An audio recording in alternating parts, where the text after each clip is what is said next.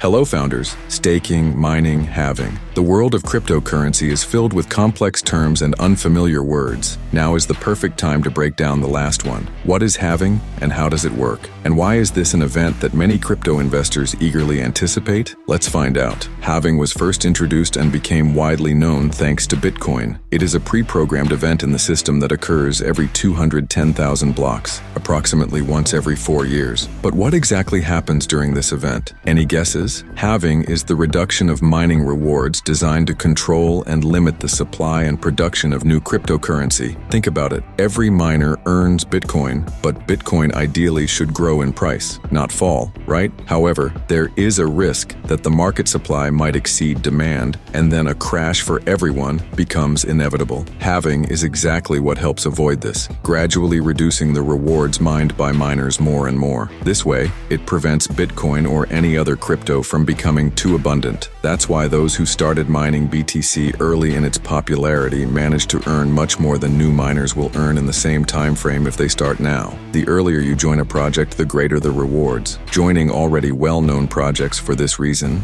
is not as exciting or profitable. What are the other benefits of halving besides combating inflation? It extends the lifespan of cryptocurrency. Without halving, BTC supply would have been exhausted within just a few years. It also pushes miners to find more efficient and faster mining methods, as profits are no longer as easy to obtain. Many cryptocurrencies, not just BTC, use halving, and every time a halving event occurs, prices surge after it. That's why tracking halving cycles and stages is a golden rule for experienced investors. Speaking of stages, we will discuss interesting insights about them that will help you maximize your trading profits in another video. Good luck!